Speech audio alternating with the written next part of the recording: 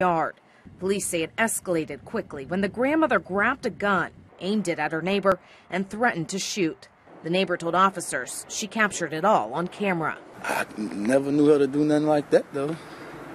I was kind of shocked. This guy who lives on the block asked us to hide his face. He didn't want to say too much about the situation, just that he's known Miss Bowen for years. She always has been serious about her yard.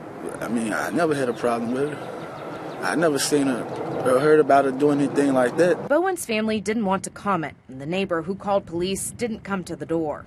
We found out the feud has been going on since last June when the neighbor got this order of protection against Bowen.